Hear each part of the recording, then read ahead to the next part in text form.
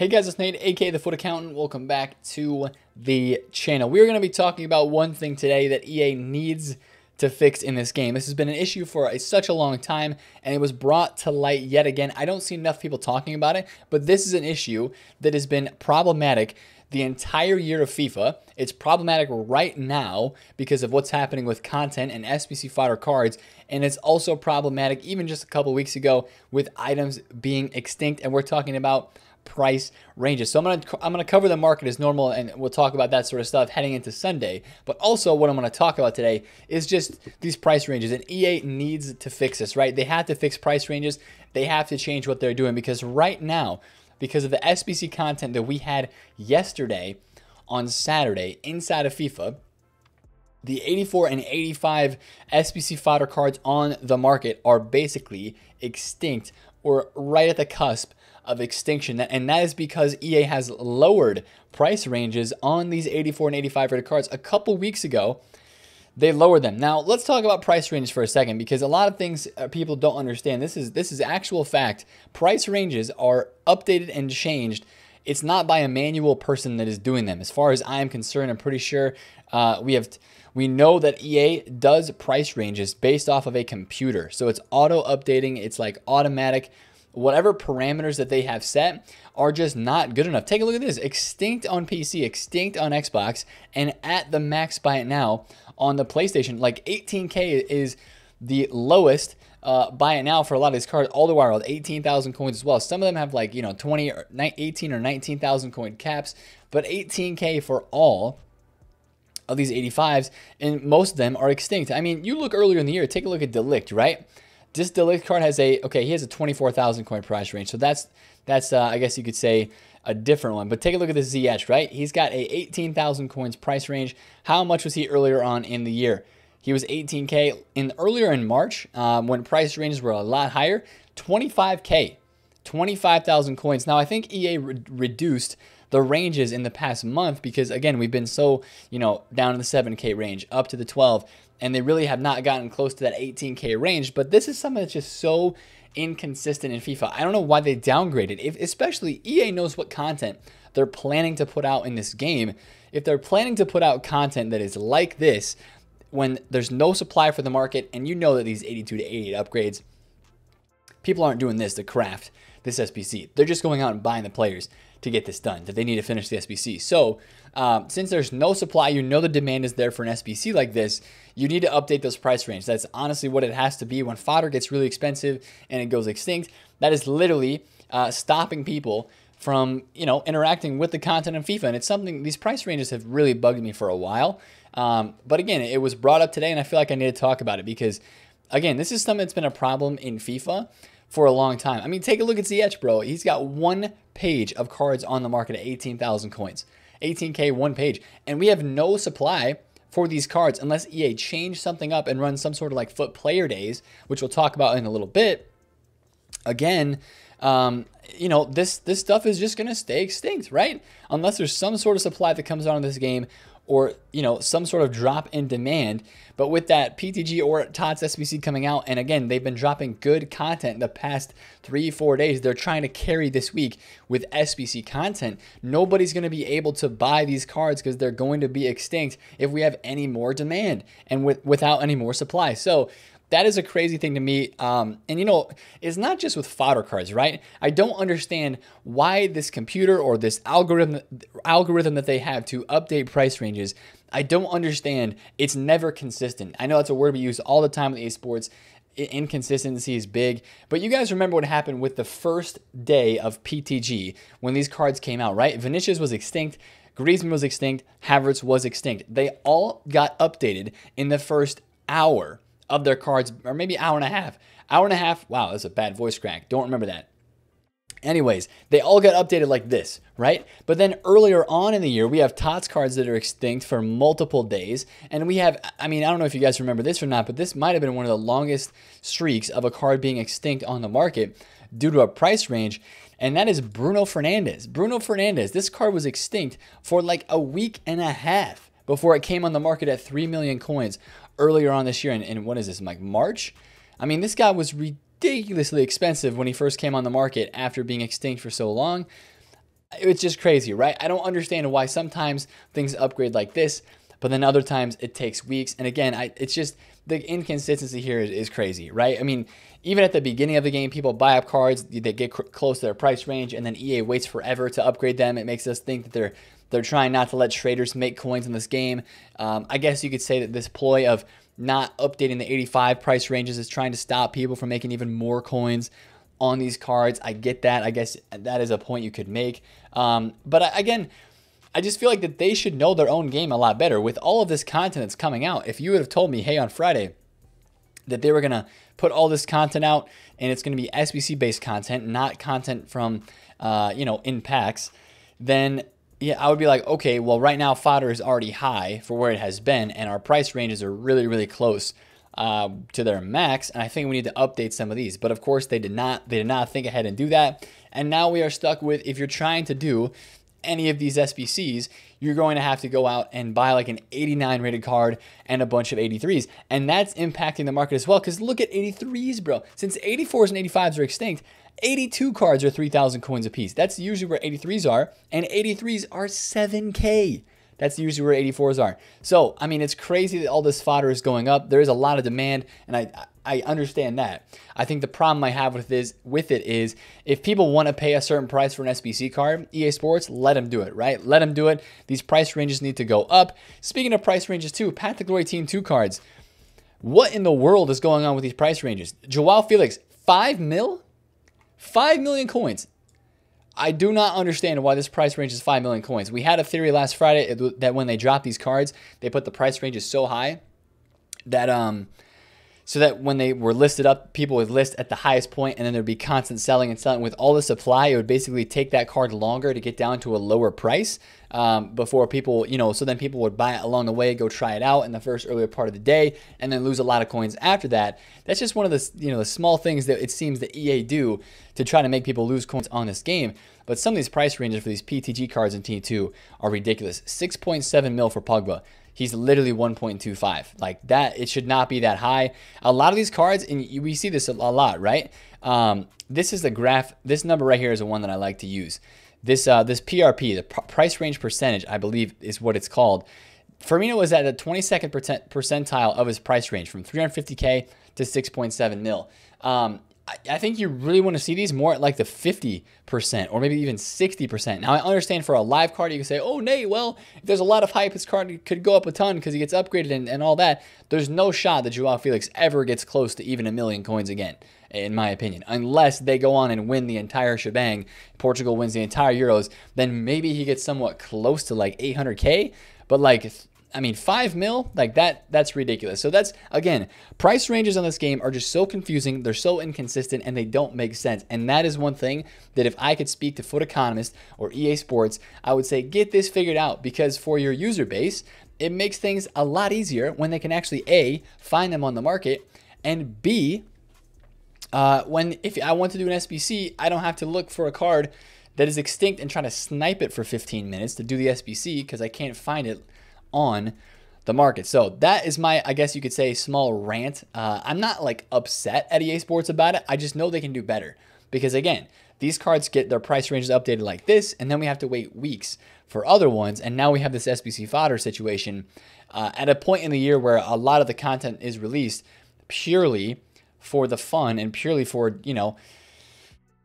there's not a lot to do at this stage of the game. So EA puts out a lot of that SBC Fodder content. You're turning in 84, 85, 86 rated squads, and just let us do it, right? Like right now, you can barely go buy 84s and 85s in the market because they are extinct. So again, that's just kind of my thought process right now, and how I'm, dude, look at this. 2 Brozovic's on the market for 10K. Crazy. So I'm just honestly thinking for this week going forward, Fodder's probably just going to stay high unless they run a FUT Player Days promo, which some people are asking me about that. How can they get Fodder to decrease? Now, since we're inside of Festival of Football, I really don't think they're going to release a FUT Player Days.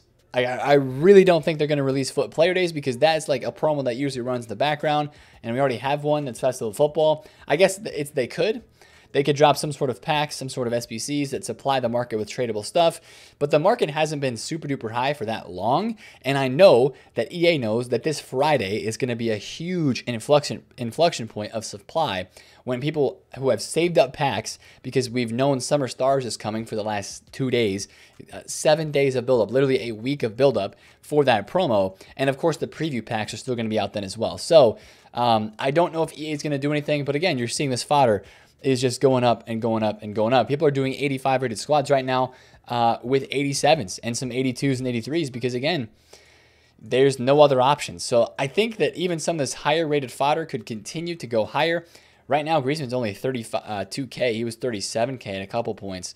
So that could be a potential situation as well. Right now with, people wanting to do, there's just a lot of the SBC content that is being released, right? We had the Ramos this week. We had that player pick that was dropped yesterday. We had the Adair SBC, the Icon Moments repeatable upgrade, the Icon Moments or Prime player pick. There's just a lot of SBC content that is available to interact with in this game. And that's where kind of the hype is coming this week. Now, thinking about Sunday, right? Thinking about today, what's going to be happening today on the market? Well, of course, we've already seen it. A lot of our French cards from the Weekend League are absolutely taking a dump on the market. So what's happening for sure, this Klaus card was up at 100, and I think his absolute peak was 160,000 coins on the PlayStation, and he is now back down to 80,000 coins. So a crazy drop off there. Areola was like 160, 170, and I believe that he is down at 90,000 coins for his card. So a crazy drop there. I mean, I always check Ben Yedder too, right? So one thing I look out for today is if you see more panic selling on some of these cards, like Ben Yedder fluctuates around a lot. If you see some big undercuts in these cards today that are still French, if they go lower than what they were last week before the Weekend League Plus stuff was released, that could be a situation, right? This Mukiele, 180,000 coins for this card, who was up at 300K on Friday morning. Crazy price drop off there. Of course, I think Lacroix, which I even have one on my team right now, I'm losing some coins on this guy because he is 280,000 coins after being 400K. The Ramos SBC hurt his price a little bit for sure, but it's just crazy to see this drop off in the French cards. We knew it was coming. Now, a little bit of a tinfoil hat theory. I don't know when they dropped the Weekend League Plus objectives last week, but a little bit of a tinfoil hat theory is, since we had a French objective player with Lucas Hernandez last week, they then required French players for your starting squad. Now we have Belotti this week, and that has people thinking that it might be an Italian, basically Weekend League Plus for Italians this coming weekend. So if that's an investment, like you want to make some speculative buys on that, again, that is pure rumors and pure hearsay. But I like what's going on with this. I think this is fun. It's cool. You don't have to get involved if you don't want to. I saw a lot of people that weren't doing it for the extra player picks this weekend. I'm almost to my first one. But yeah, it's cool, right? And also, I'm not sure if they're going to do this again, though, because again, usually they don't do this on promo weekends. Like, as we talked about, this is usually an objective that comes out when we don't have cards in packs. So I'm very curious to see if they do more of that. Now, today on the market, you're probably just going to see some cards continue to go down. Yesterday, I made a couple bit of movements. I sold my Verratti at 525K, and this is actually a card that I want to look at with you guys right now because he is actually down post-game. He was just at 495, and he is 510. He is getting a second upgrade on this Friday. This Friday, this card's getting upgraded again, but he kind of peaked, like right when the goal was scored. I sold mine at 525, and he has kind of gone down a little bit since then. I guess there's just not that much hype for this card, or there's a little bit of over-investing as well. But also, I think some of the upgrades are already built into his price because people were expecting Italy to do well. So you saw some panic selling though with that guaranteed PTG player pick, or the PTG or TOTS player pick. Foden was down at 530. He's back up at 575. I shouted it on my video earlier today at the content drop. I said that Joao Felix at 310 was a dub. Joao Felix, could easily be 340 by the morning. He's back to 330 already right now. Militao is absolutely flying because I'm hearing he's OP, super cracked. And Brazil play today. So could have another upgrade for Firmino, Militao, and Vinicius Jr. incoming after a potential fourth win with Brazil playing Bolivia today. Now, also, I traded with some Paredes because right around content drop, somebody undercut this and Footbin caught it. I was sniping these at 72, 73K, literally sat there for like 5 minutes, and I bought, I think, like 7 or 8 of them. I sold them all at 87, 86, 87,000 coins to lazies, right? He's 81,000 coins right now, so that was a GG. Still have my Chilwells that I bought at 69,000 coins. He's 93K. Josef got at 60, he's 86. And Alexis Sanchez got at 71. He is 95. Now, I don't think these teams, Chile and Venezuela, I don't think they have really good shots of getting upgrades. But, again, people are using these cards as super subs. They're just getting a little bit more rare after that panic that was last week. So that's why they are going up. And with no more supply, makes me honestly just want to hold these a little bit longer. Maybe I'll cash them out and just take my coins. But those were pretty solid investments right there. And I'm going to keep holding on to Chilwell because I think that price when this guy was 60K was just way, way, way too cheap, especially if England can pull out a dub and get that third win, which they are 1 win away from. That'd be a huge W for them. So again, watch the weekend league sell-off today like you saw me watch that baby Vieira. 460K is pretty low for him. And with the French restrictions taken away and taken off of this game, I would really watch out for some of your Real Madrid links as well. Like if you see this Hazard down some, if you see this Marcus Llorente dip back down, maybe your Jordi Alba team of the season card with whatever content comes out today on Sunday, I would 100% get involved in watching some of that stuff because I do think that people might be buying things to link with their Ramos cards if they have done the SBC. After this weekend league sell-off. So that's one thing to kind of watch out for. Also, another week of objectives with squad battles. So there's going to be a decent amount of supply.